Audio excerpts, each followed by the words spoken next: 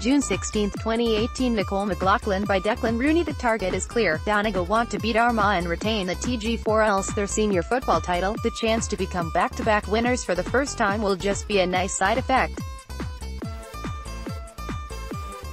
A win at Brewster Park on Sunday, 3:45 p.m., would also be Donegal's third provincial title in the last 4 attempts, but according to team fullback Nicole McLaughlin, this is a squad focused on nailing their preparation and rediscovering the form that got them past Monaghan by 14 points in the semi-finals.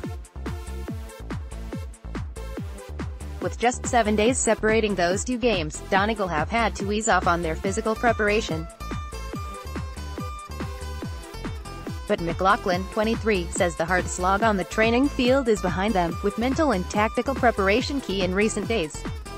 It was a good win over Monaghan, but we all know it is just a semi-final and we're just pushing on for the final now, said McLaughlin, whose sister Geraldine is a marquee forward for Donegal. We have so many girls away and it is quite hard for us playing 2 weeks in a row. But we got together quickly before we all dispersed on Monday.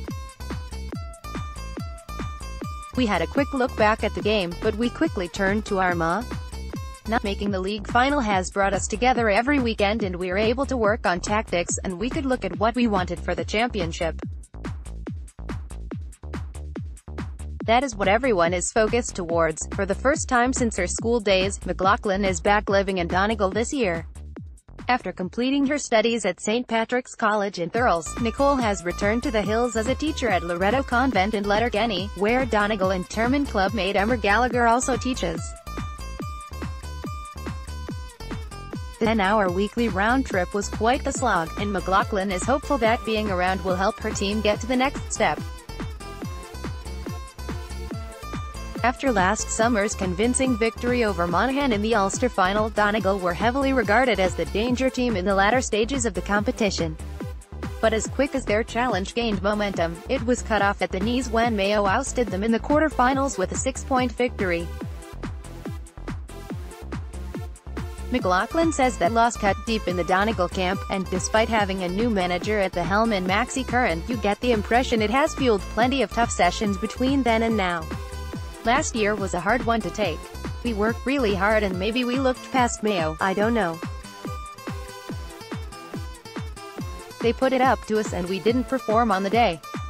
That was a really tough loss to take. We did think we had done everything we had to.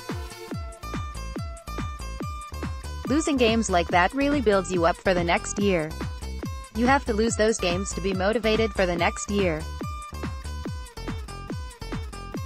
You can always do extra training, do more and be better. A win on Sunday will put Donegal into Group A of the All-Ireland Series against Tipperary, along with the loser of the Kerry and Cork Munster final, while defeat will pit them against the Munster champions and Monaghan once again.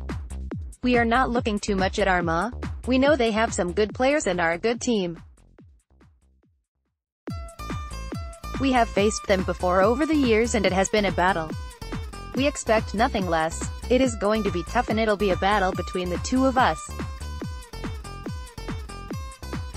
It's an Ulster final and no one wants to lose, so it's worth going for it. It'd be lovely to win back-to-back. But it would be lovely to just win at the weekend though, and we'll see how it goes. Tweet.